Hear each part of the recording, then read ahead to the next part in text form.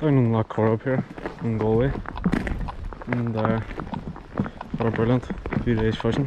Of course, haven't had the GoPro with me, but got an evening out in the boat myself here now, so thought why not. So we'll just head out for a few hours and fish the wets, I think.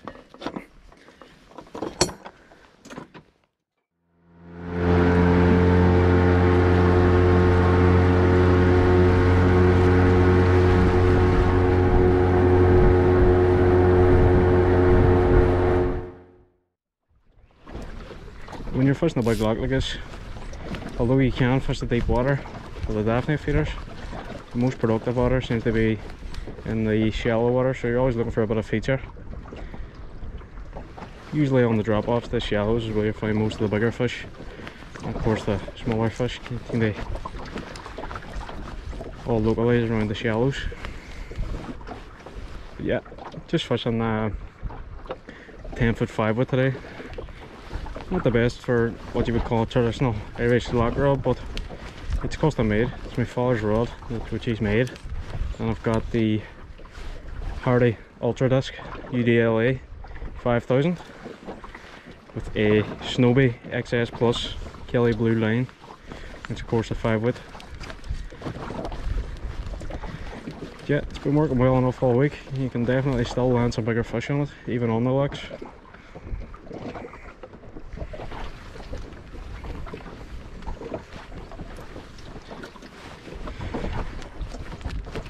But this timber boat is a far cry from the fiberglass boats we have. Always tend to find they do drift slightly better. They are, of course, a lot of people that usually live on these lochs will have old style timber boats. They do drift the dream, especially with two people on the boat. Of course, one person on the boat, you have to sit at the top to distribute the weight a bit better. There's a trout there. Brilliant. And he's off. Oh well, only about a pound or so. He'll come again. I think he came at the top dropper there, which would be the green Peter Mulder without the red arch, of course, which I got in Tommy Tuck's shop in Uachtarard. If you're looking for that flight, that's where you go.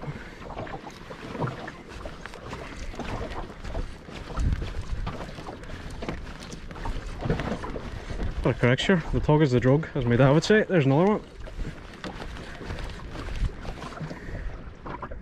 Jagged him there, so I'll probably not come back, but like I was just saying, the tug is the drug.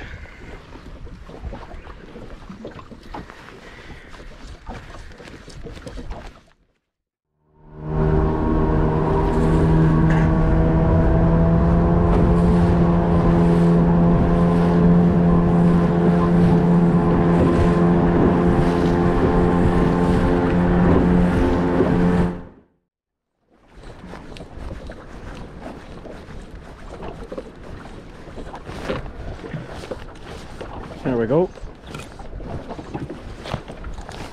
Only a wee skitter.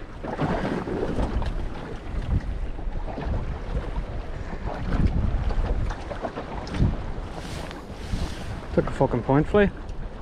Mayfly. Good thing I kept that on, sir.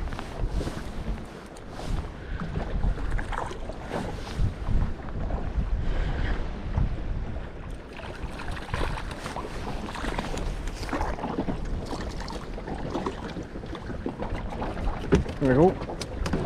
Trout number 1 on the boat.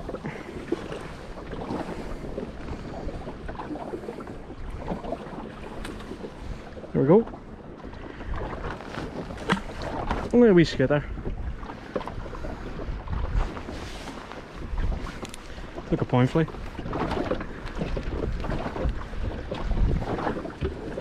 That's all 3 flies now. That's what you want. You want all 3 of your flies to be working.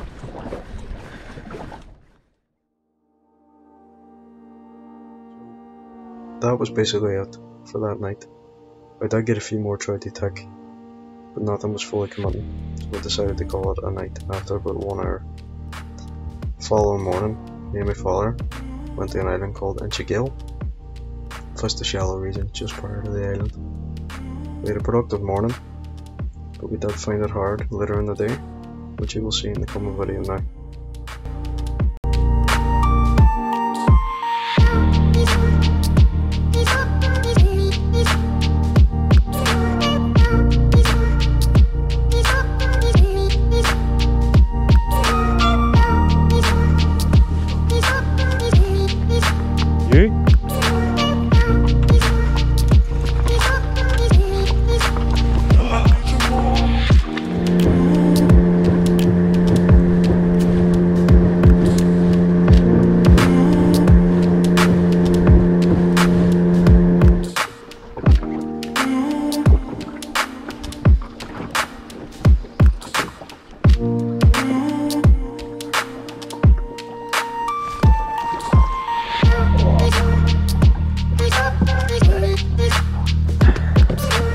Thick game.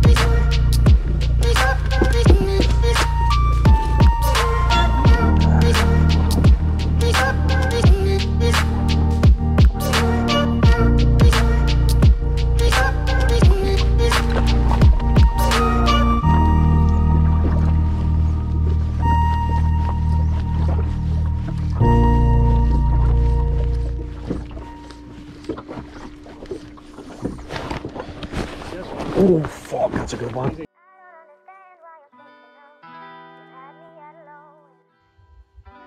Now, this particular recording, I'll have to just speak over it because there was a bit too much swearing.